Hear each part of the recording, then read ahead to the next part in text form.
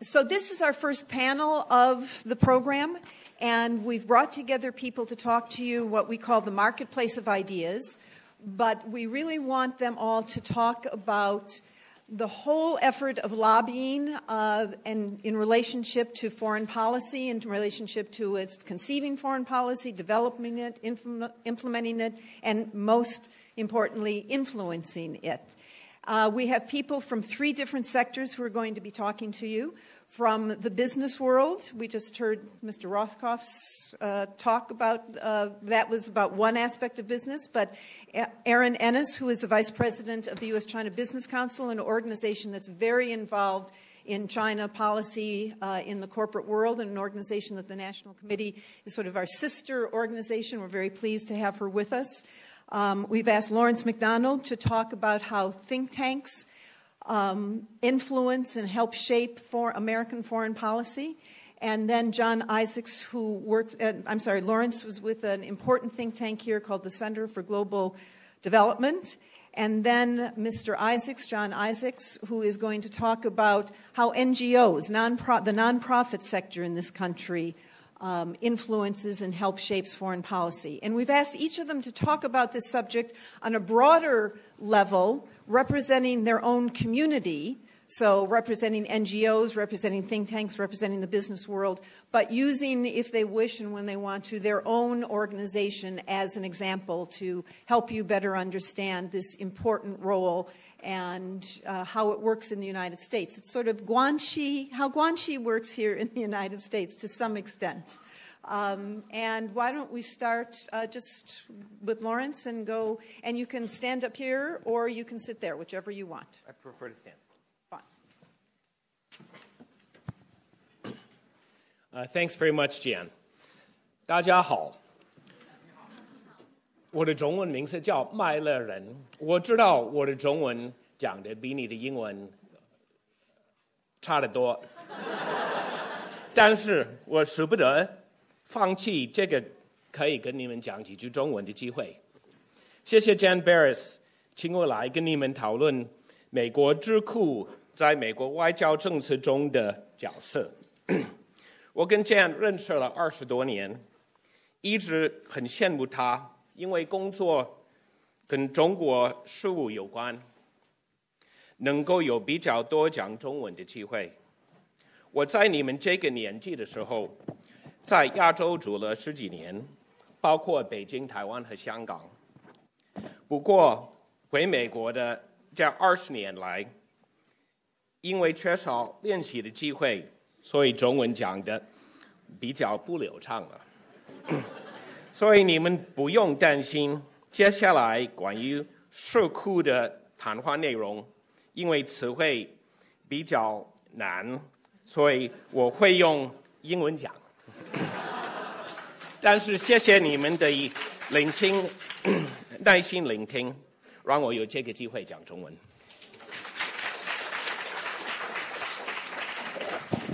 How many of you think you could name an American think tank? Raise your hand. Okay. What think tank do you know? I thought it would be Brookings. If you know another one, keep your hand up. What else? CSIS, Center for Strategic and International Studies. Yes. Carnegie Endowment. Good. Environment Institute of Economic Research. Great. Yes. Heritage. Council for Foreign Affairs. Who still knows some? Boy, you guys know more think tanks than I do. Yes. I'm sorry? Wilson Center, yes, absolutely. Yeah. Center for American Progress, yep. The RAND Corporation, West Coast-based defense issues, yes. New American Security, yep. Foreign Policy Institute, great. Hoover Institute, wow. I don't have to give this talk at all. Yes, please. The Millikan Institute, by the junk bond king. Yeah. Center for Global Development. There's the best. I was waiting to hear that one. Thank you. Yes. Cato, yeah. Peterson Institute, yeah. East-West Institute. Oh, I thought I'd get 3 or 4. This is incredible. Yes. Center for Budget and Policy Priorities, somewhat left-leaning tank, a very good one. Yes. American Enterprise Institute, right-leaning tank. Yes. The Stimson Center, I think, isn't it? Yes. Any others? Yeah. World Resources Institute, big environmental tank with offices in Beijing. Yes. Hudson Institute, more conservative. Okay. I think basically I don't need to give this talk. You all clearly know a great deal about think tanks. Organizations that do policy research have existed for a long time, but the first freestanding think tank, as they're normally classified, was started early in the 20th century with money from Andrew Carnegie, the steel magnate, and it was the Carnegie Center for Peace. Subsequently, there were a number of others. Carnegie Endowment for International Peace in 1910. And that began a tendency, which is that people who've been extremely successful and made big fortunes as part of their philanthropic work will often endow a think tank or start one. And of course, the best known of these today is the Bill and Melinda Gates Foundation, which funds many think tanks in addition to their more direct provision of services. And including my tank. We get some money from the Bill and Melinda Gates Foundation. Another funder that's very big in this space, some of you may have heard of, somewhat less famous, but very important in the think tank space, is the Hewlett Foundation, which is the half of the Hewlett-Packard computer and printer fortune, the Hewlett family, half of that. And Hewlett, like the Gates Foundation and others, think that supporting policy research and the engagement in policy can be a very, very good way to leverage their money to achieve the changes that they would like to see. There are many other smaller funders you probably haven't heard of. The founder of my center is Edward Scott. He made a fortune. The E is the E in BEA Systems, one of the early foundational companies of the Internet. And he gave what, by Bill Gates standards, is a very, very modest gift. He gave us $10 million to start and a promise of $10 million later. And that was enough to start my think tank about 11 years ago because my president, Nancy Birdsall, was able to then recruit world-class scholars and tell them that she'd be able to pay their salary for at least 2 or 3 years. And then we began to raise funds. And in the case of my think tank, we get money from foundations. We get money from non-U.S. governments. We call bilateral assistance, mostly European governments. And we get some individual contributions and some contributions from private firms. I just want to talk briefly about the evolution of think tanks. I think that this topic is mostly about foreign affairs. There's a tradition in the United States that foreign affairs is sort of out of bounds for partisan politics. There had been, until about 10 years ago, very strong centrist view. And from a Republican to a Democratic administration, you didn't see very much change in foreign affairs. In the think tank world, that still tends to be somewhat true. Most of the highly partisan bickering about policy happens on things other than foreign affairs. But it has indeed become much, much more contentious. And that really dates to a gentleman named Lewis Powell. He was a Virginia-based attorney, very tough attorney, who, among other things, had fought on behalf of the tobacco companies. And he subsequently went on to become a Supreme Court justice. But in 1971, he wrote something that has become quite important in the history of think tanks called the Powell Memorandum. He was asked to write it by the U.S. Chamber of Commerce. And in it, he wrote, quote, that the conservatives should retake command of public discourse by, quote, financing think tanks, reshaping mass media, and seeking influence in universities and the judiciary.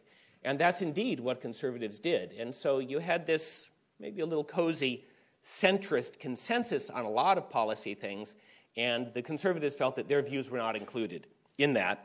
And so they went out and they funded a variety of tanks that you've heard about: the Heritage Foundation, the Manhattan Institute, the Cato Institute, Citizens for a Sound Economy, Accuracy in Academe, and a whole variety of others, and really laid the foundations for what became the Reagan Revolution and this resurgence of conservative thinking in the United States.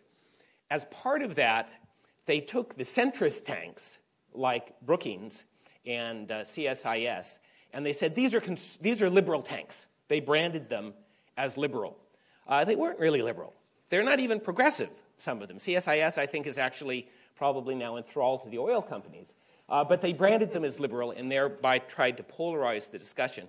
In response to that, and seeing the success of the right-wing tanks, the progressive community started its own think tanks. And so we had the rise of organizations like the Center for American Progress that articulated the values and the policy proposals of people on the left.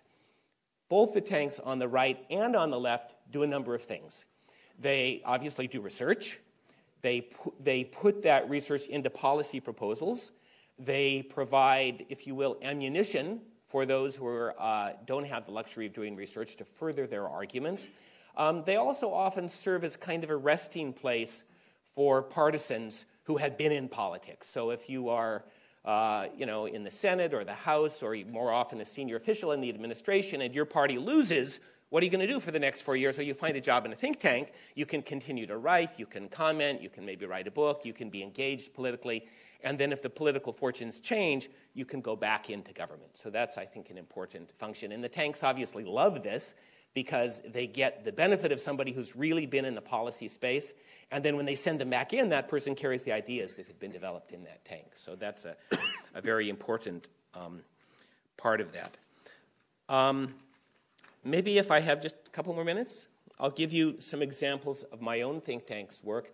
Although, as you might have inferred from my remarks that I myself am a progressive, my tank is nonpartisan. There are two vice presidents, myself and a colleague who's a Republican. And the overall, we don't take institutional positions, but the overall view of my think tank is that markets are great when they work. When there are market failures, then you should look to a policy solution that, in so as far as possible, will correct those failures and will mimic the market. So I think that's sort of a centrist view of things. People strongly on the left would think that we are rather right-leaning. I think the perception of Center for Global Development in the UK and Europe, which tends to be somewhat further to the left than the United States, they see us as being neoliberal or conservative. Here in the United States, where there's, I think, more of a conservative bent, some people may think that because we're involved in global development, we care about global poverty, that we may be more on the progressive side. Just a couple of examples of our work, and I choose these not because they're the most important, but because I have pieces of paper that relate to these that I can leave with you. We are very concerned about climate change and the stalemate, especially in the United States, in taking action on climate, because the impacts of runaway climate change, as you know very well, are going to be felt first and worst. In fact, are already being felt, especially by poor people in the developing world. And the very high per capita emissions in the United States mean that the U.S. shares a very large share of the blame. Everybody in this room knows that China has now surpassed the United States as the largest single emitter, but you also know that China's per capita emissions remain far below those of the United States. And of course, the historical emissions level, the burden that's in the atmosphere that's heating us all now, mostly came from today's rich countries because they'd been emitting at high levels for a long time. So we're interested in mechanisms that can try to break the deadlock, especially here in the United States. And as part of that, we produced an online database called Carbon Monitoring for Action, in which we were able to identify the location and the emissions of every power plant in the world and the companies that owned them. So if you're interested in climate issues, and I hope you are, I'd encourage you to take a look at that. One of the things that came out of that I think surprised people in India very much is that the India State Power Company is one of the largest emitters in the world. And I think India had felt, well, this is a China-U.S. thing, we're not really responsible. But with our data, I think we helped to change the discussion in India, where the people in India began to say, we too are part of this problem and we need to do something about it. Another thing that we do is a Commitment to Development Index. We rank the 22 members of the OECD Development Assistance Committee, the richest countries in the world, according to their policies in 7 areas, including aid effectiveness, investment, trade, environment. And this is a way to understand how the rich countries influence outcomes in the developing world. And finally, I've co-written with my boss, Nancy Birdsall, a kind of an out-of-the-box proposal for a new global climate agency that we are hoping and thinking that China might want to play a leadership role in creating that. And I actually have a Chinese translation of an op-ed that appeared in the Financial Times, which I'd be delighted if some of you would take that and read it. So I hope I haven't overstayed my time. Thank you all very much, and I look forward to discussing with you during the question period.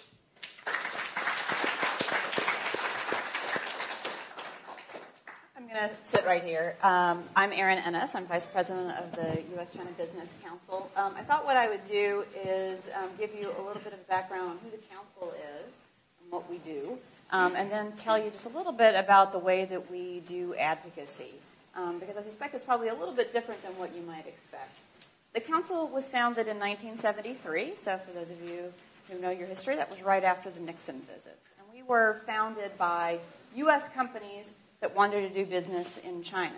So at that point, for a foreign company to do business in China, you had to have a license to be able to import a product into China. You couldn't sell it directly to a Chinese consumer. That had to go through a third party.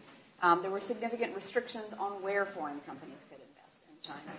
So our companies wanted to, despite all of those barriers, still wanted to access that market and figure out how to get in, but then also began advocating for improvements in how that market worked. Since China's joining of the World Trade Organization in 2000, we've seen significant changes, obviously, in how foreign companies can operate in that market, although there's still barriers to what can happen. Given the nature of China's system, we do a lot of advocacy with both the Chinese and the U.S. government. Our advocacy with China's government tends to focus on either areas where things do not seem to be implemented according to how laws or regulations are laid out, where there may be discrimination between foreign and domestic companies, despite the law suggesting that they need to be treated equally. But we also advocate on things that we feel are improvements that would benefit China's economy and that would help them advance their own agenda.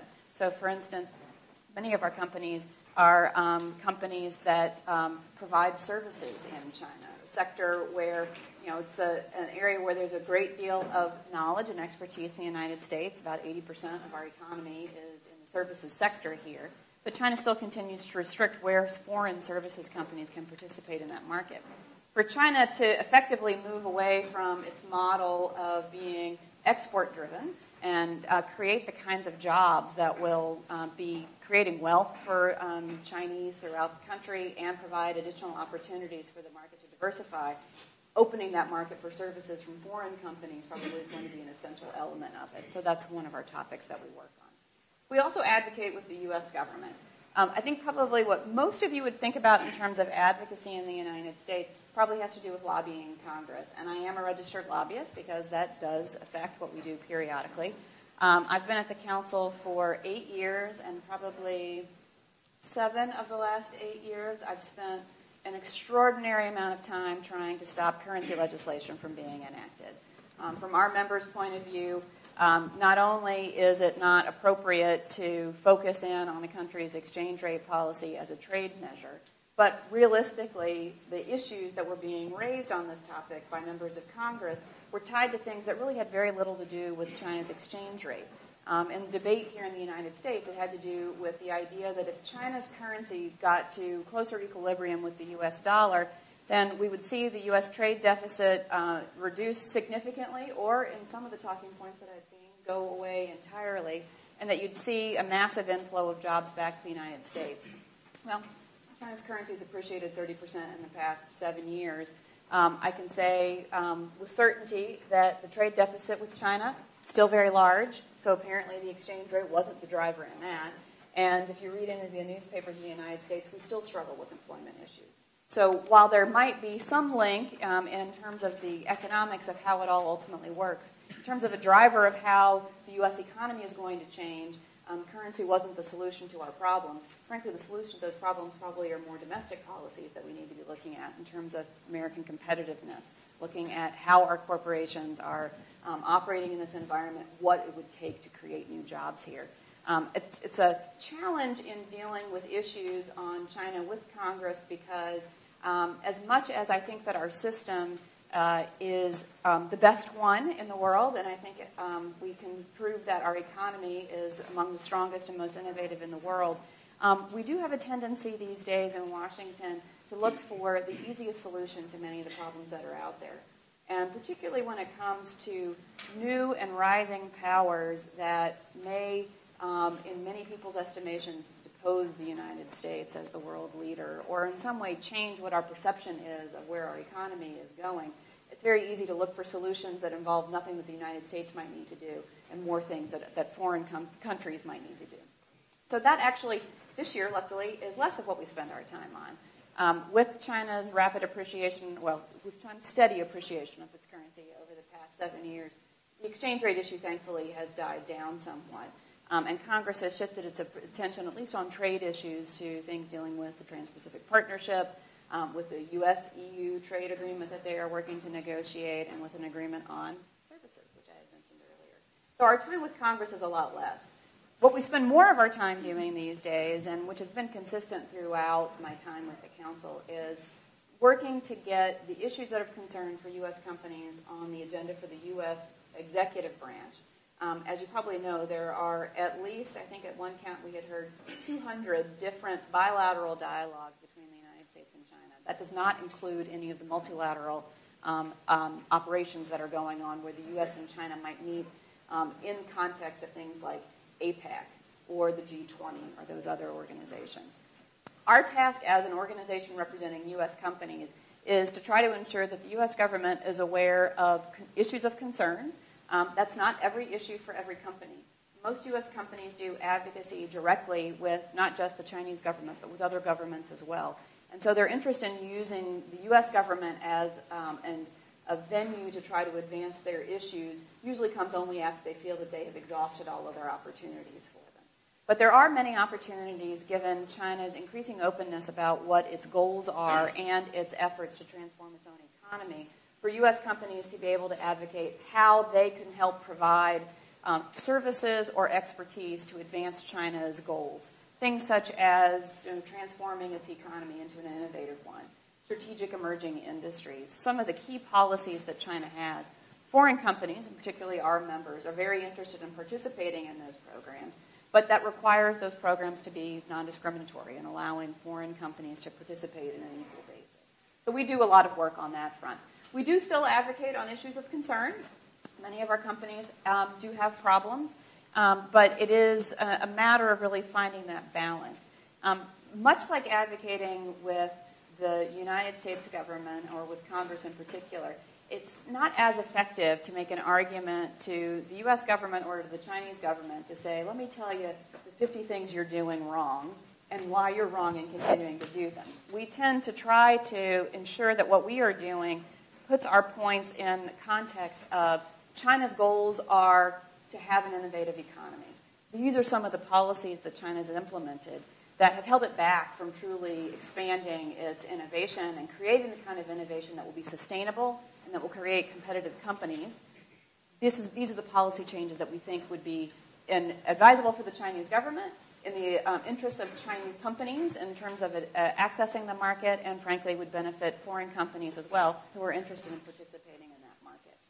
Those are not just hollow points for our companies. The majority of our companies are in China's market to access Chinese customers and to employ Chinese citizens in their companies. So these are things that our companies have taken to heart and feel very strongly that being able to participate fully in that market is something that not only is in the interest of the general goodwill of the world, but frankly is a key component of their bottom line for their corporations, and that's why it's so important to them. So I want to leave it at that.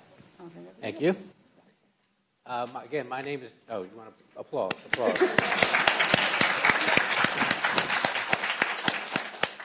Again, my name is John Isaacs, and I'm with a group called Council for Livable World that was founded 51 years ago to focus on nuclear weapons issues. And I was very bitterly disappointed when you were naming all sorts of think tanks, but you didn't come up with the name of our think tank. Because as with a lot of organizations, we have both an advocacy organization, Council for Livable World, and a so-called think tank, Center for Arms Control and Nonproliferation. And quite frankly, the line between the two organizations and the line between advocacy groups and think tanks is not that thick, shall we say, because everyone's trying to influence the policy one way or another. Now, let me start out by giving you my view of what I call American Political Science 101. American Foreign Policy Politics 101. There's a common perception in this country and abroad that Congress very often hamstrings the executive branch, forces it to do things it doesn't want to do, or stops it from doing things it wants to do. My argument instead, however, is that the executive branch largely gets its way on national security issues. I'm not talking about health care, immigration, guns, other issues in this country domestically, but foreign policy issues. And the executive branch has a clear advantage over Congress, over the advocacy groups, over the think tanks, over any other player or institution trying to influence policy. And that's the way it should be, because you can't, especially with Congress, have 535 captains of the ship all trying to tell the country which way it should go. I give a rough estimate that 95% of the national security issues really are largely in the hands of the president and the executive branch, and Congress plays very little on those issues. And usually Congress is quite happy to let the president make the decision, especially a war-peace decision, but a lot of others, because Congress doesn't want to get either the blame or necessarily the credit on the decision. For example, there's a major dispute now what to do in Syria, and some people are advocating the United States should get militarily involved or more militarily involved. A lot of people advocating that, but Congress is not going to force the president to do that. It's his decision, his and his administration's decision.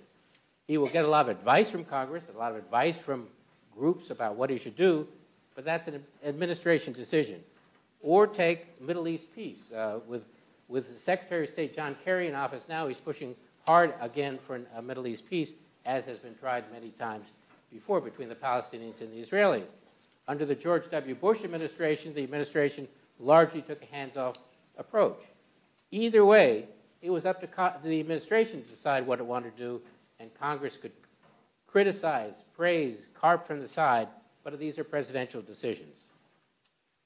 And one more example, to bring it a little bit closer to home, the president could emphasize much closer economic and political relations with China, or it could instead emphasize the differences between the two countries on cybersecurity or on the disputed islands in Asia or human rights or dumping of solar panels.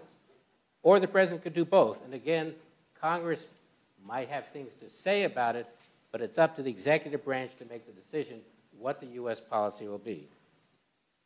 Now, there are three exceptions to that rule in the national security field. Well, first, I'm back up. Sorry. There are some issues, of course, I said, where maybe 5% where the Congress does force things to happen. And most particularly, that's happening with American policy towards Iran right now, where Congress passes new sanctions almost by the week on Iran, trying to force that country to change its nuclear policy. And that is a situation, again, where the president has a policy, but he is, to some extent, hamstrung by Congress. Or the Congress can pass a lot of resolutions, which in the American political context mean very little, but to other countries tends to mean quite a lot. And one prime example of that is where Congress periodically tries to denounce the genocide by the Turks against the Armenians, sometime around the end of World War I. The resolution never passes. It wouldn't force anything to happen, but nonetheless, just the consideration of that resolution upsets the Turks immensely. Now, again, there are exceptions to every rule, and there are three areas of foreign policy where I would argue Congress has a major role to play, and where groups like ours, advocacy groups, or think tanks or others can make a difference on what happens. First of all, the president needs appropriated funds to carry out his programs. And when you're talking about foreign assistance, you're talking about virtually any program where the president needs money, the Millennium Challenge, he has to get that from Congress. And if Congress does not approve those funds, he has a hard time. It's going to be very hard for him to get around that. One specific example underway right now, and for the last 4 years, the president has sworn he was going to close the Guantanamo Bay prison, but Congress has blocked him from that and blocked him from spending any money on that. So that's one area where Congress plays a role, and we could play a role as well. The second area is treaties. Any major treaty needs a 2/3 majority to get approved by the United States Senate. And that means, for example, the treaty I worked on in 2010 to cut nuclear weapons, a U.S.-Russian treaty, we needed to get 67 votes to get that through. And it was not an easy thing to do, but that's part of the Constitution written 200 years ago saying the president needs a two-thirds majority to get that approved. A third area where the Congress can play an important role is through nominations. If you were here a few months ago when the president nominated former Senator Chuck Hagel of Nebraska to be Secretary of Defense, Congress had an awful lot to say about that, had some very long hearings, launched some strong criticisms, used the hearings as a way to criticize not only Secretary Hagel, but also the executive branch. Ultimately, however, Hagel was approved. But there are other nominations where the Congress may not stop the nomination, but use the nomination to raise questions or force the administration to take steps that they might not otherwise want to do. So especially on those sorts of issues where Congress has a role, it provides opportunities for lobbying groups or advocacy group, either term is fine, to get involved in issues. For example, one of the things we're trying to do is get much deeper cuts in nuclear weapons. The treaty signed by U.S. and Russia in 2010 brought about some reductions, but we believe we need to go a lot further. And we hope that the president in his second term will go much further. But to try to convince him to do that, we started working with senators on a letter to the president saying, you did a lot of good in the first term, but we think you can do a lot more in the second term. Here's some issues we hope you focus on. In the end, largely with our doing, we managed to get 23 senators on that letter. This letter did not force the executive branch to do anything. The president is totally free to ignore the letter as he's free to ignore resolutions. But nonetheless, it can have an influence in executive branch policy, and we hope the president will be giving a major address on nuclear issues sometime in the next month or two. Another area where we care strongly and where Congress can have an impact is war and peace. I won't get into the constitutional issues because Congress in many ways has abdicated its role in the making of war since 1950 or so. But President Bush decided to go to war in Iraq. Then there's also the continued fighting in Afghanistan that after 11 years is still going on. Our groups like ours on the left oppose, actually some groups on the right as well, oppose continued U.S. military involvement in Afghanistan. I know Congress won't actually cut off the funds for continuing the war. That's something Congress is very reluctant to do, and it's not done since the Vietnam War in the 1970s. But there are ways, again, where we can work with Congress to try to influence the executive branch on its decision-making. The president has declared all U.S. troops will be out of, well, most U.S. troops will be out of Afghanistan by 2014, and the U.S. combat role will end in the next year or so. We're trying to find ways to encourage the administration to move that timetable up and ultimately work with a senator from Oregon on first a couple letters and ultimately a vote in the Senate which passed 62 to 33, which urged the president to accelerate withdrawal from Afghanistan. Again, the vote doesn't require the president to do anything. The letters didn't force the executive branch to bend to its will, but it's a way to try to influence the executive branch. So going back to my very first point, as I conclude, I'll just say, largely foreign policy, national security policy is an executive branch decision. Congress could play more of a role if it chooses, but it largely has declined to do so, and much less so than it used to many years ago. Again, in the past, the Congress has declared war, including in the World War II against the Germans and the Italians, and the Japanese. But ever since that time, even in the Korean conflict and all the other conflicts in which the United States has been involved, Congress said, we don't want to get involved if we don't have to. We don't want to start the war. We don't want to stop the war. We want to pressure the president, but it's up to him. And that largely is the way U.S. foreign policy is carried out. Thank you.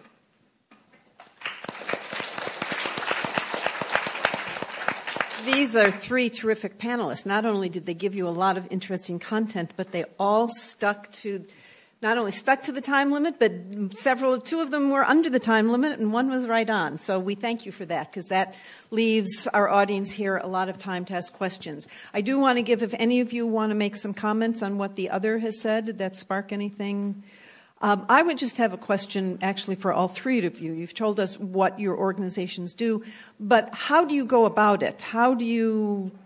What mechanisms do you use to try to influence others? And how might that, Erin, in your case, how might it differ what the council does from what an individual business would do? Why don't I start since you asked specifically me? So the council is made up of about 220 U.S. companies. Our members in general are not only members of the U.S.-China Business Council, they're probably members of a sector-specific organization, like potentially the National Association of Manufacturers or the Information Technology Industry Association. They may also be members of organizations like the U.S. Chamber or other broader groups as well.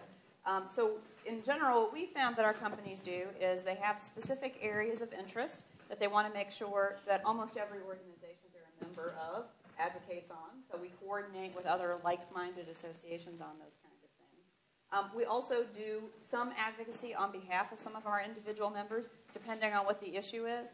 But in general, the topics that we advocate on are ones that affect our broader membership, or at least a large chunk of our membership. So, for instance, foreign law firms are not able to operate in China as a fully functioning law firm.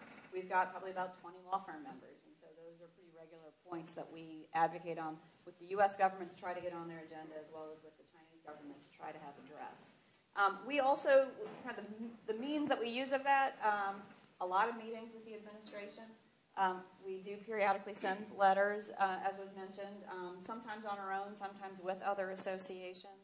I'd say probably it's mostly just finding the talking points and the right way to address an issue and then raising it over and over and over again with every relevant official that it makes sense. So it's not just a matter of talking to the U.S. Department of Commerce about legal services issues, but also the U.S. Trade Representative's Office, because they have regular meetings, with the U.S. Treasury Department, which is the lead on the commercial side of the strategic and economic dialogue. We identify as many people as we think might have influence on it and try to make sure that every one of them understands what the issue is, and if we're successful, they advocate on those issues then on the U.S. agenda.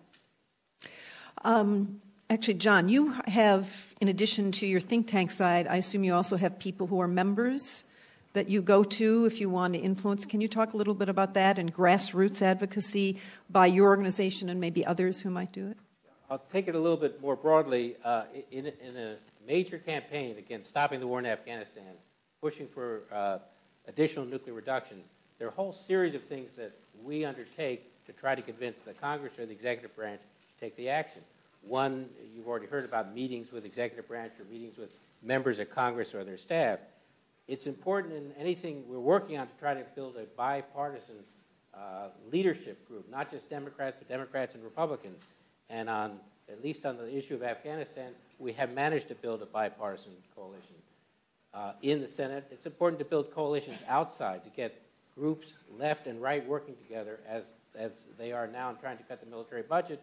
It's important, if we can, to get constituents, especially key constituents, major donors to senators or House members, to contact the members of Congress to try to persuade them to go one direction or another. We try to work with the media, trying to shape stories or try to get editorials from key newspapers giving the same position that we espouse. And we try to get experts to say the same things. In other words, when I advocate cutting the nuclear weapons, maybe people don't care. If you get a retired general or retired Republican official saying the same thing, that could be more effective. All these are parts of a lobbying campaign. Grassroots work, coalitions in Washington, getting experts involved, building member of Congress coalitions, all are part of a major campaign if you can manage it.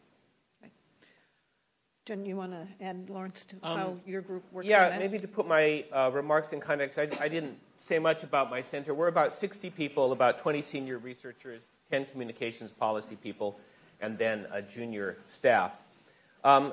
We have a sort of an inside-outside strategy. That is, our work is based on very solid research. I think most think tanks would say that. It's truer of some than for others, but in our case, the research is extremely rigorous, And then from that research, we engage both in publishing the papers, in blogging about it, in distributing an email newsletter, which I hope many of you will choose to sign up for, but also through the meetings. And I'll just tell you a short story that illustrates that. One of my colleagues, Michael Clemens, leads our research on migration and global poverty. And another colleague, Vijay Ramachandran, was looking at foreign assistance in Haiti after the earthquake. And they discovered two really interesting things. First, of the $4 billion in foreign assistance that was provided to Haiti after the earthquake, it's impossible to know what happened to the vast majority of it. There's basically no records. And the initial rush in after the emergency, maybe for 3 or 4 months, that's understandable, but subsequently, the reporting on how that aid has been deployed has been very, very poor, and also there's very little to show for it on the ground. So despite a desire to help the Haitian people, there was very little to show for that money. The other thing that Michael found is that of the Haitians who have escaped poverty in the last generation, virtually all of them did it by leaving Haiti. And that's true around the world, that oftentimes we think of development as helping people to get less poor where they are, but very oftentimes, in the case of the Chinese immigrants to the United States, the immigrants who came from Ireland, from Central Europe, a major way out of poverty has been to move. We also discovered through our research that there are about 50 countries, poor countries in the world, including most countries in Latin America, that are on a list that enables them to send seasonal workers to the United States to pick crops and do other jobs that Americans don't want to take.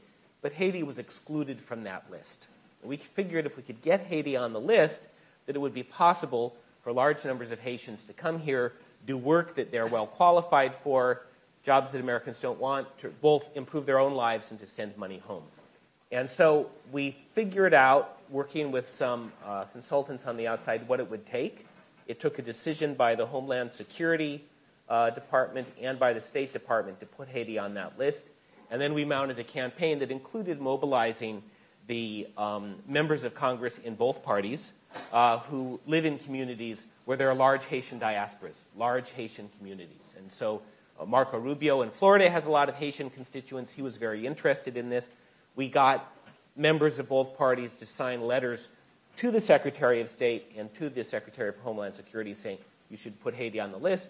Last year, Haiti was added to that list. So that's from research up through implementation. Then, unfortunately, I've learned recently that, and we worked on this with less success, the infrastructure to get the Haitians to apply for the visas to actually come here was lacking.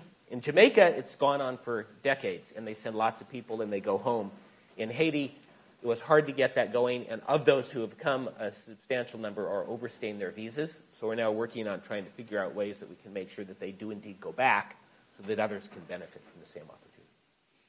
Okay, we're going to open it up for questions now. Let me ask, if you've asked a question already today, don't raise your hand. Thank you for the opportunity, and thank you all for your very informative talk. I really enjoyed it. So my name is Ying, and I'm from Columbia University. I recently graduated from with a master's in international education development. And so this question is directed to Mr. Lawrence MacDonald. So I was really intrigued by the example you gave about Haiti. And then I wonder, can you talk a bit more about the role of think tanks in international development? How much influence do you think the work of think tanks have on the decision-making in the international community? And if possible, can you give an example, perhaps from countries like China? Thanks. By international, I suspect you're thinking of things like the G20, of international policy arenas, as opposed to just U.S. policy. Does that sound right? It's an area where we and other tanks are very interested. There's an initiative underway currently. We're working with 2 other tanks, one in Korea and one in Canada, to develop some policy initiatives that we hope to feed into the G20 in Australia. And as you may know, when the Koreans hosted the G20 in Seoul, they pushed very hard to have a development agenda as a piece of the G20. And think tanks and civil society groups watch those dialogues very carefully and try to get language inserted into those declarations that will further their goals. One that I would like to see very much in the future, we have some work on forest conservation and preservation. It's going to be critical if we're going to avoid runaway climate change. There have been international efforts to do it. We believe that with some satellite verification systems, it'll be actually possible to pay for results. We would hope that the G20 might say something about that, although I suspect that they're not inclined to address that. We previously had big success with the G8, where we had an idea for vaccine finance that was an innovative pool finance scheme. We call it advanced market commitment. That is that a group of donors would pay in advance to buy a new vaccine when and if it exists. And we were able to mobilize 6 funders. Some were countries. One was the Gates Foundation. The United States did not participate, to pledge $1.5 billion. And that accelerated the development of a vaccine that prevents pneumonia in children. And as a result of that, a lot of kids around the world who would have died from that disease have not died. So sometimes the international realm can be very effective. A lot of times you wind up pushing to have a phrase in a declaration that maybe doesn't make much difference. I'm Matt from California Institute of Technology. And this question is for Ms. Erin Ennis. So, in the past several years, we have been watching how the Chinese government is directing the state companies.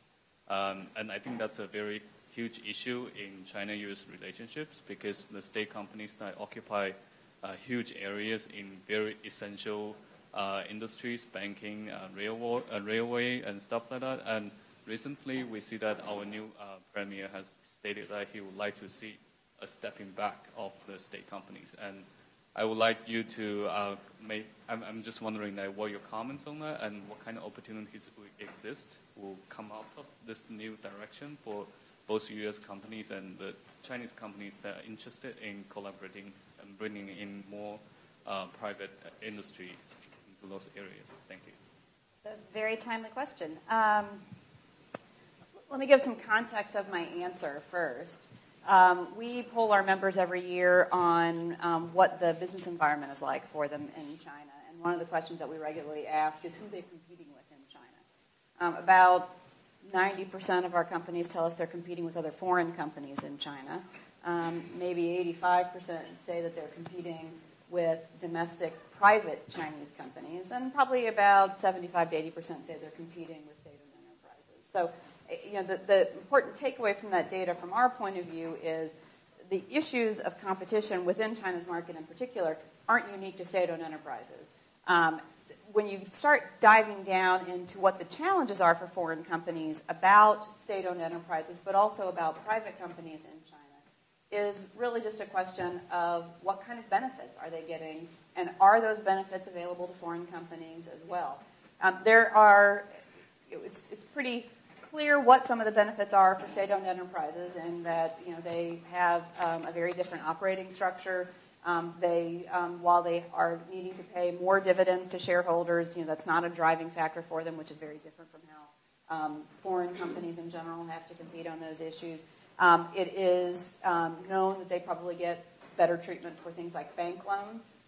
That one might not seem like a big deal, but if you're talking about building a multi-million-dollar factory, and the capital expenses that you have versus a state-owned enterprise competitor are in the millions of dollars in terms of the payback, that can make a difference in terms of what your ultimate product price is, how you're going to compete in that market, whether you're able to capitalize and expand your production. So it's a multifaceted problem, but it's also a challenge in very similar ways for private Chinese companies. What we are looking at in terms of state-owned enterprise reform in China is twofold. The first one is, what are the natures of the reforms?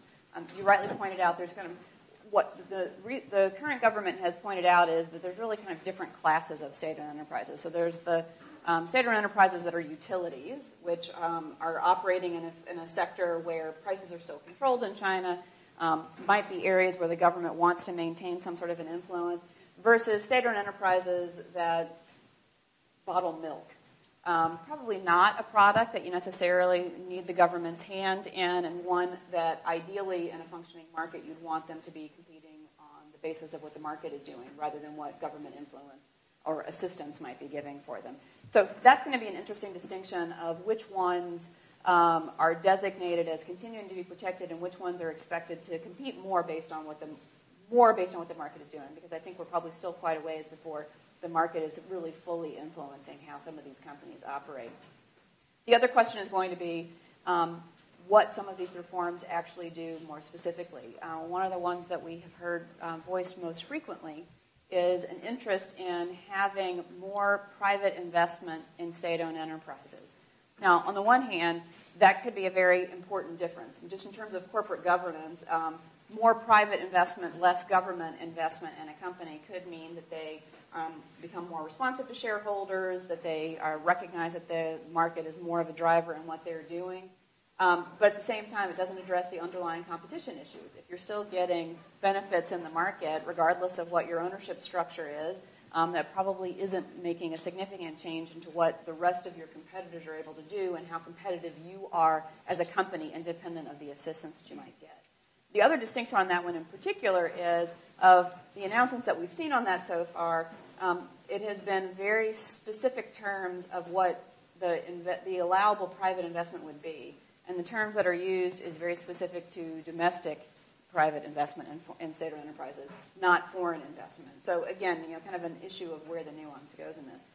Ultimately, I think this is one where there is nothing that is bad that could come of having more competitive companies and ones that are being driven more by the market. How fast that goes, what it means in terms of employment in China, and so whether that influences how quickly they go, and what the companies look like on the other side is what we're going to be looking at. Thank you. My name is Eric Zhang Joshua, major in civil engineering from Florida International University. I have a question for Mr. Isaacs, if I'm wrong. Close enough. Okay. All right. As you know, nuclear weapon was used as super weapon to balance between the Soviet Union during the Cold War, between Soviet Union and United States. After the Cold War, U.S. became the only supernation in the world. But the threat of the nuclear weapon is still exists. For example, the nuclear test of North Korea and Iran, we still feel the nuclear threat. But meanwhile, nuclear could be good. U.S. has the largest amount of nuclear power plant in the world. So, what's your opinion of what's your comments on the change between the nuclear threat between two supernation and one supernation with the other small nations, and how do you think to prevent the nuclear threat, the abuse of nuclear weapon, but to develop a nuclear power plant in the world? Thank you. Thank you for the question. One of my arguments is that during the Cold War, the United States, then the Soviet Union, just kept building and building more nuclear weapons. And at one point, there are 70,000 nuclear weapons on this planet, mostly in the hands of the United States and Soviet Union. And those numbers and almost all those are bombs that are much larger than those that destroyed Hiroshima and Nagasaki in 1945. We've come to a point now where there are 17,300 nuclear weapons across the globe. Now, you can look at it in one fashion and say, well, we've cut three-fourths of the nuclear weapons across the globe. Still, most of those nuclear weapons in the hands of the United States and Russia. Of course, China, and there's about 9 nuclear powers all told. Our argument is that even while the numbers of nuclear weapons have declined, there is still a major threat to the world. There's a major threat that some accident could happen, some miscalculation, unlikely between the United States and Russia, more likely between India and Pakistan, which share a long border, have fought 3 wars, have nuclear weapons, have very short warning time in terms of launching a weapon. So we're supporting the view expressed by President Obama in 2009, moving towards a world free of nuclear weapons. That's not going to happen anytime soon, but there are a lot of steps we can take that should lessen the nuclear dangers. One of those steps, we believe, is reducing nuclear weapons. One is trying to keep nuclear weapons and materials out of the hands of terrorists who might use those weapons. Ultimately, the next stage we see is the U.S. and Russia negotiating another agreement to reduce nuclear weapons. But the round after that has to bring in China, and has to bring in France, has to bring in Britain, North Korea, Israel, the other nuclear powers. there's also a movement, it's not just President Obama in this country, but some very distinguished former government officials, including Henry Kissinger, of course, led the opening to China back in the early 70s. He and some of his colleagues, pretty hawkish in many ways, have advocating going to zero nuclear weapons. But you were also asking about nuclear power and its relationship. Our organization has been around for 50 years. We've managed to avoid that issue for 50 years. The agreement of the Non-Proliferation Treaty, signed in the 1960s and signed by maybe 180 countries or so, is that no new country should develop nuclear weapons, but any country that should be able to build a nuclear power. There are disagreements within my community whether that's still a feasible bargain, whether if Iran goes ahead with its nuclear power plants that it says it wants to do, how do you know when they're going to move from that step to building a nuclear bomb? And that's a serious problem to which there's no answer at this point. But again, we have focused on nuclear weapons. Nuclear power is a challenging issue that we try not to speak about. Thank you for coming and sharing your work and knowledge with us. My name is Ching, and I just finished my first year in the public policy program at the University of Virginia, and international development has always been my interest, so this question is directed to Mr. MacDonald.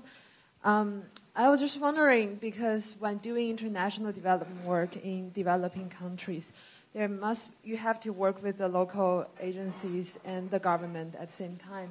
And I'm sure a lot of countries, the governments are not so welcoming about having outside organizations to interfere with their internal affairs. And when that happens, how do NGOs from the outside world deal with these kind of political frictions? And I heard one possible solution is to create demand in that particular developing countries and having their people to advocate for this kind of rights. But what if the government are not an electoral government and they don't really, they are not held accountable for this kind of responsibilities, and what do organizations deal with this kind of situation?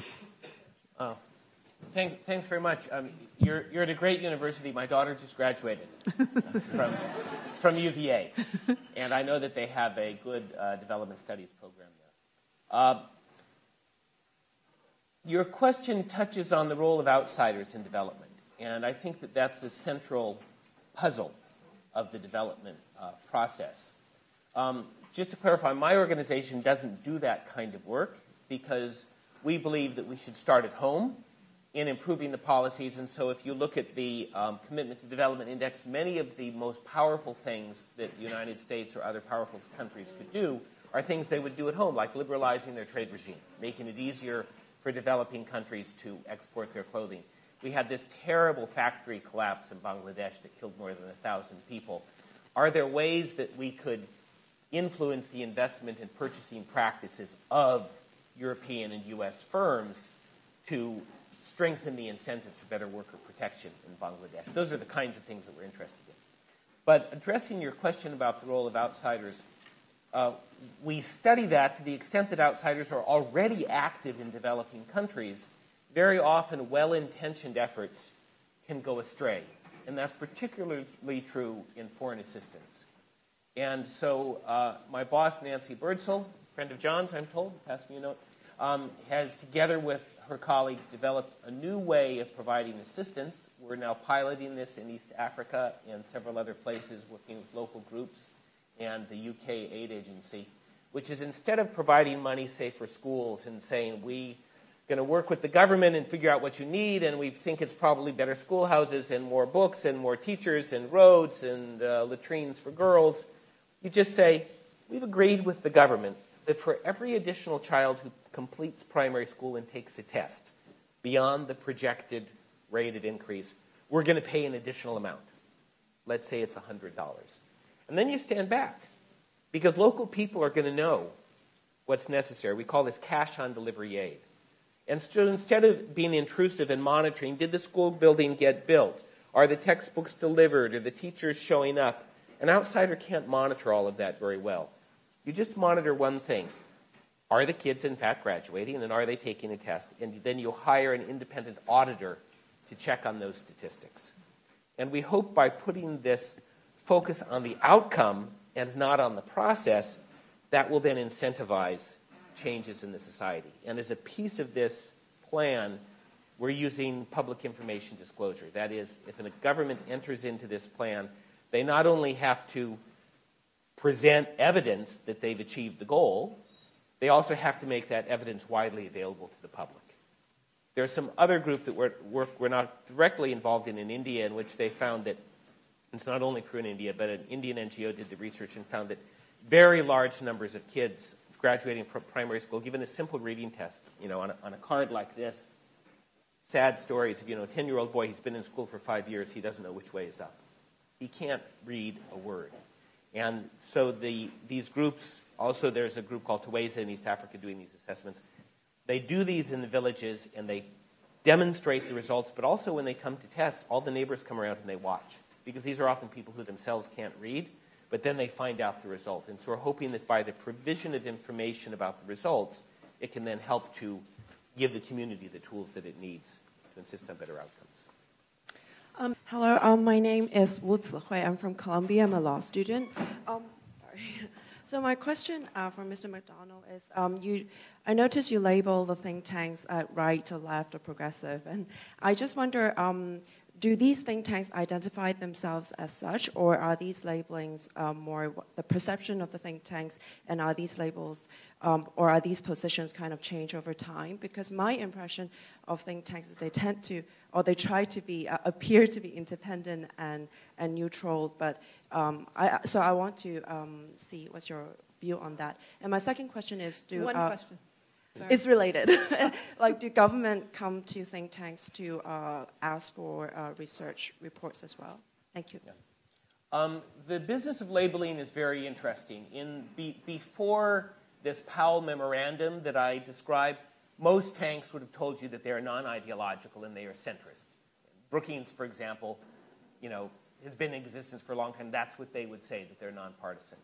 With the rise of the tanks on the right, they were very explicitly ideological. They said in their statement of purpose, we are there to make the case for conservative values. And they pointed at the centrist tanks and they said, you guys are liberals. And those tanks did not want to be called liberals. They didn't think of themselves as liberal. So now there's some confusion around Brookings. Is it centrist or is it liberal? Well, it kind of depends who you ask.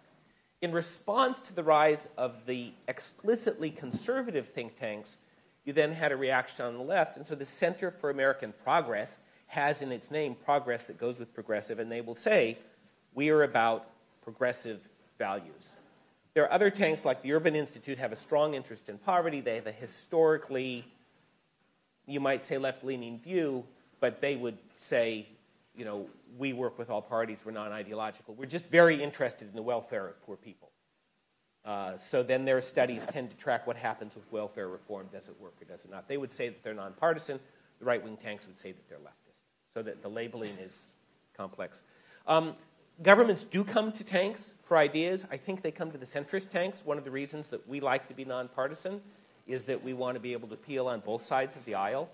And there's a whole realm of tanks that we have not talked about that are, in fact, government-supported. The National Academy of Sciences, there's probably 30 or 40 of them. I was looking at Wikipedia last night.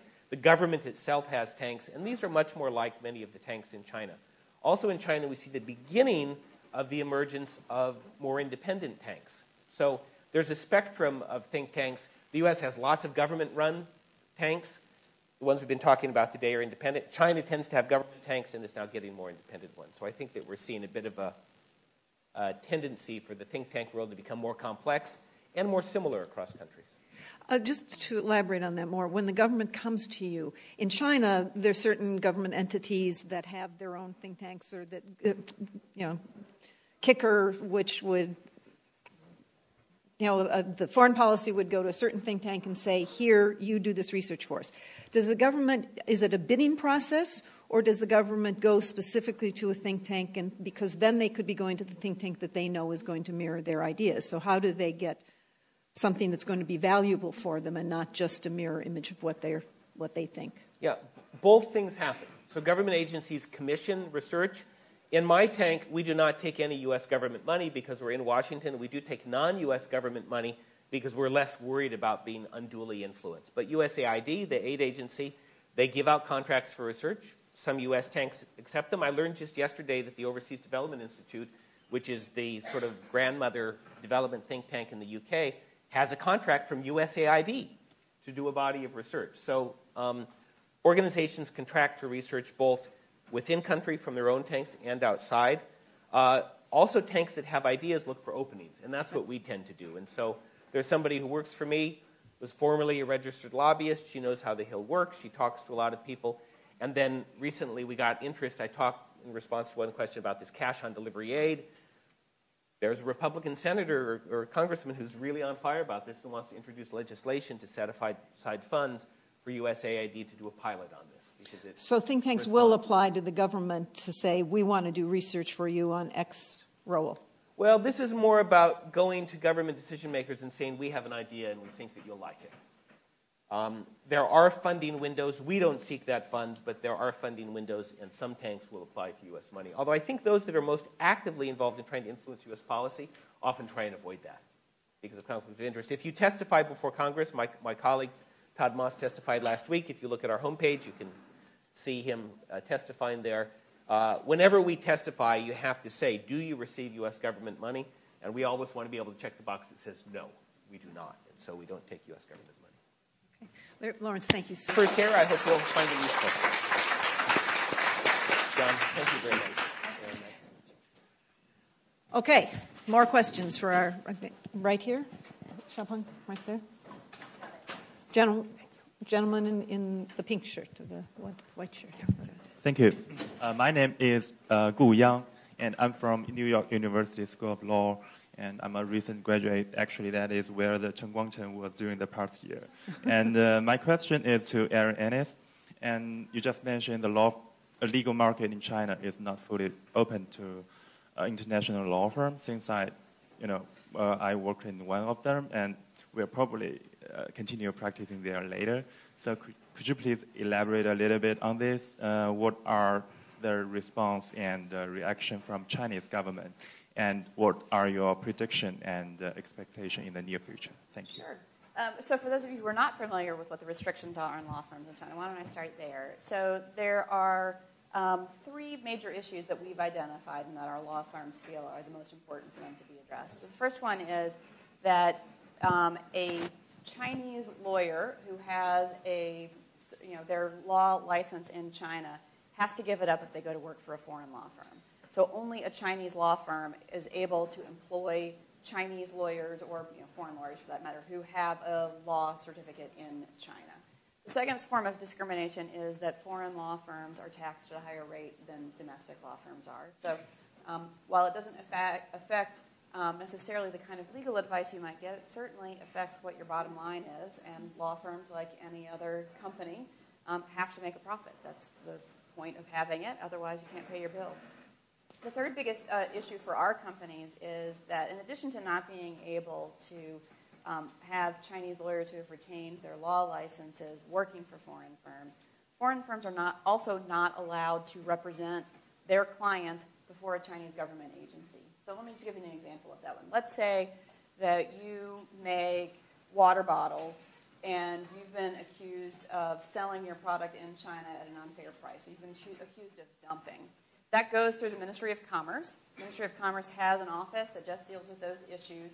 At this point, and how China's laws are written and implemented, because there's some question about how much is specific and how much is just interpretation of what's allowed and what's not allowed.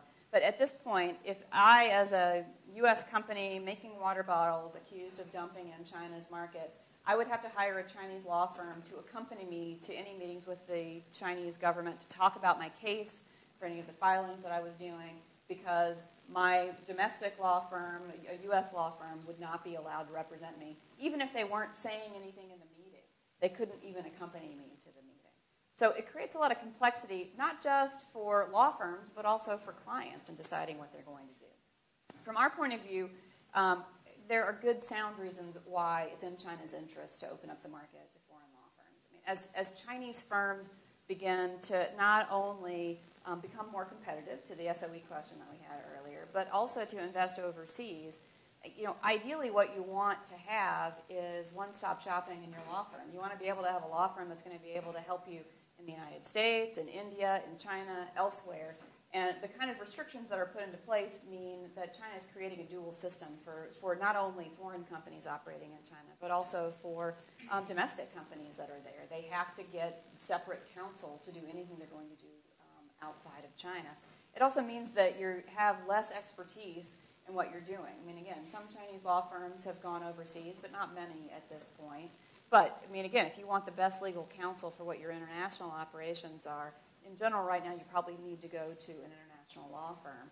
And that means that Chinese law firms aren't benefiting from the experience of learning all of these things from what their foreign competitors can do. It's certainly a challenge. It might mean that not all domestic Chinese law firms get the same number of clients that they might. But that's the element of competition that makes a market stronger, not weaker, is having competition and companies who are actually able to survive through that.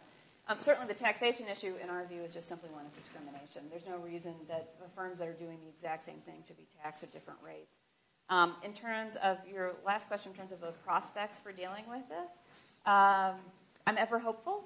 I feel that my arguments are extremely compelling, and I'm sure that they will persuade someone if I say them enough. But we are actively having discussions, not just with the U.S. government, with the Chinese government on these topics, because it is an issue that China never has to open its legal services market if it doesn't want to.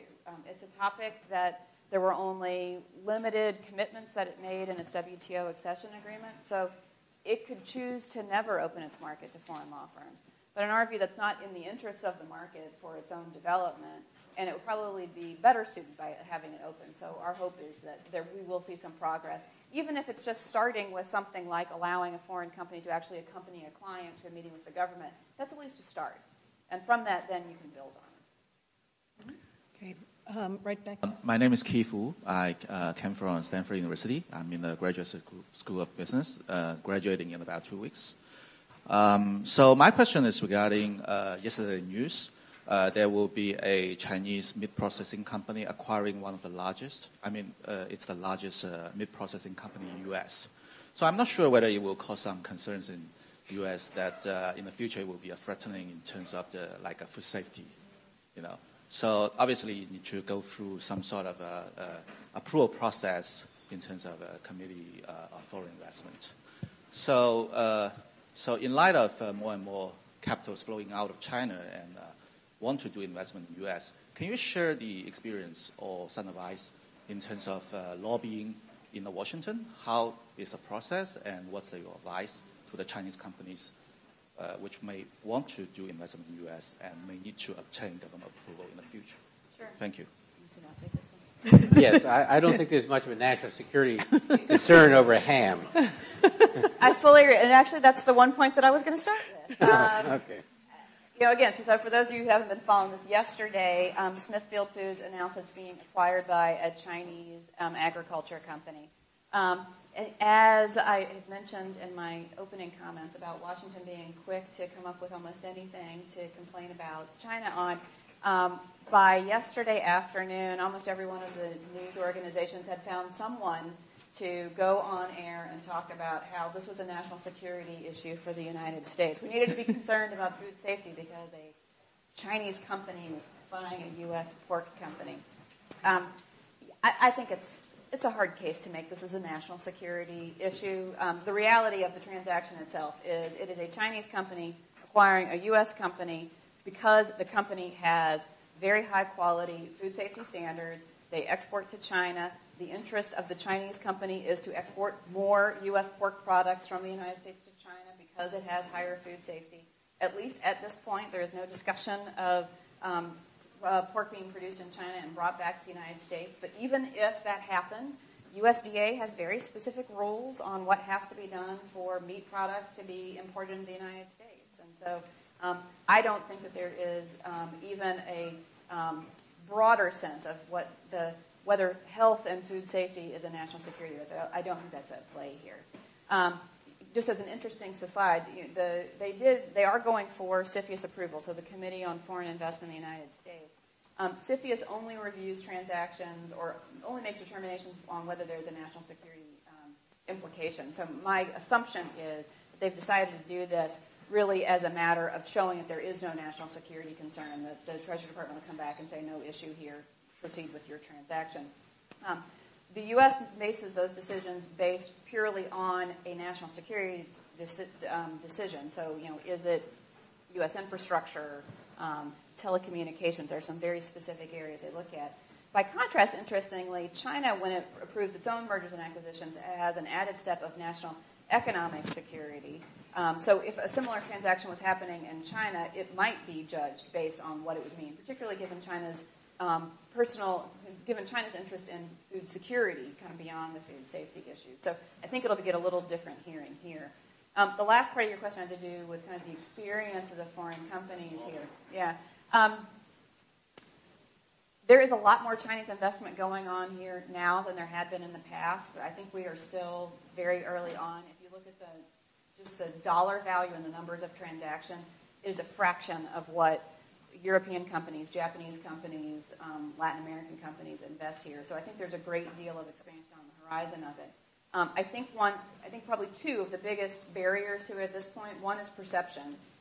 Again, there's a very different approval process in China for these kinds of transactions than it is in the United States. And I think that investors aren't always fully aware of what the differences are between how you invest in China and how you invest here. But that leads to my second point. I think that getting better educated in the market and hiring good legal counsel, but also when it comes right down to it, I'm sure that if you dig a little into this transaction with Smithfield, what you'll see is they not only have legal counsel, they most likely have retained a public relations firm of some sort. There probably is a financing firm that is helping them think through what the financing structure is of the deal, how they came up with what the dollar value was for the buyout of the shareholders, all those kinds of things. There are, for better or worse, in the United States, you can hire consultants for everything, but it's worth the money because this is a fairly open investment environment for companies from almost any country in the world, but it's also very complex. And having good counsel on those kinds of things can make the difference. And so that's why I think that companies like Lanshan, which has bought A123 and has a variety of other auto parts manufacturers, other companies who have done it successfully have accepted the fact that they can't do it on their own and that the U.S. system is different than China's, and so they need to get good counsel based on what the U.S. system is. For observant Jews and Muslims who don't eat pork, they're happy to outsource pig products to China. Thank you for the opportunity. So I have a question for Mr. Isaac. My name is Clara, and my Chinese name is Zhuo. I'm a human resources and management student, graduate student in Rutgers University. So my question has something to do with that. So with the meeting between the President Obama and the the Chairman Xi around the corner. So what do you think is the most profound influence of the policy concluded by these two leaders that has upon the communication and exchange of young people of these two countries? And what is the big challenge to attract and retain talents for America too from countries like China? Thank you. Obviously, there's been a lot of controversy between the United States and China over a number of issues. Nonetheless, the economic interdependence between the two countries, I think, is critically important. When the Soviet Union disappeared, people and some conservatives in this country thought, oh boy, the next big confrontation is going to be with China, and envisioned a military conflict with China.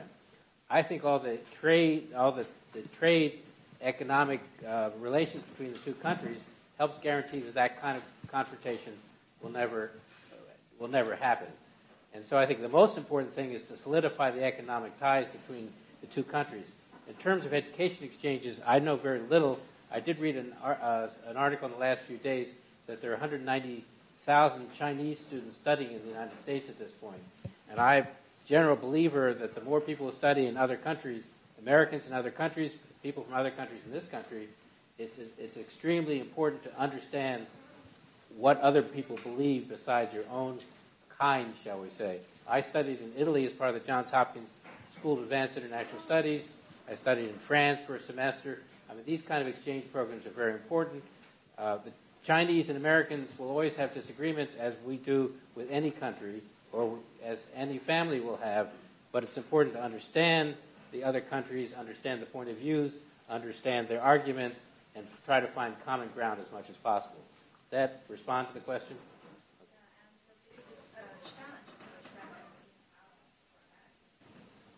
To attract what? I'm sorry? To attract and retain talents for America from countries like China. You probably can answer that better than I. Yeah, I would bet that probably everyone in this room probably could identify what our companies tell us the biggest challenge is, and that's the U.S. visa process. I mean, if you're talking about bringing people here and being able to retain them, the process is very difficult. In terms of identifying and retaining qualified employees in China, the market is such right now in China that it's a seller's market. So workers really can pick and choose. Turnover rates are very high. So retention is probably the bigger challenge than recruitment for companies. And the challenge is that wages are getting to the point in China where you can't increase them 20% every year. At a certain point, you price yourself out of being able to do that. So companies are having to think more creatively about what benefits packages they give, what kind of training opportunities they give, those kinds of things. Okay, and the last question was you. My name is Yan-Qin Liu from University of Utah. I'm studying communication. So my question is, from my observation, it seems the United States doesn't promote gun rights in the foreign policy, especially in terms of U.S.-China relationship. Does it mean gun rights is problematic in the U.S., or do you think? Thank you. This one's definitely yours. Well, you mean gun control laws, right?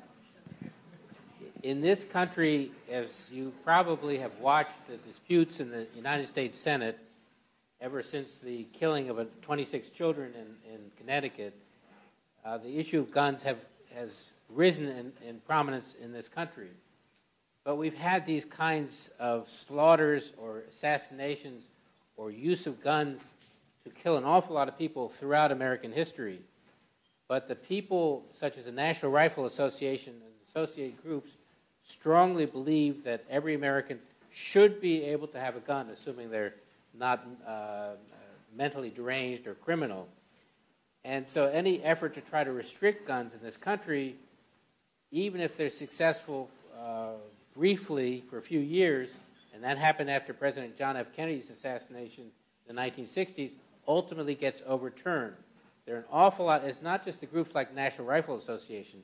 Guns are an important part of Americans' legacy. It's not right in my view, but even in states like New England, Vermont, and New Hampshire, which are generally liberal on a lot of issues, believe in the right to hold guns. And so that same view, no restrictions on guns, seems to be spread overseas. There was a recently signed small arms trade treaty. I think it was signed in New York about a month and a half ago, and the United States was part of those negotiations. But groups like National Rifle Association, which does not want to see any almost any restrictions on guns in this country, also doesn't want to have any restrictions on selling guns abroad. And that's a problem, but our U.S. Supreme Court basically said the Constitution, written more than 200 years ago, guarantees the right of almost every American to have guns, and there's little that Congress can do some things, but the political power of the proponents of guns is too strong to overcome. Okay, thank you very much to our three speakers, minus one. We're very pleased they could be here and give us such interesting and positive information.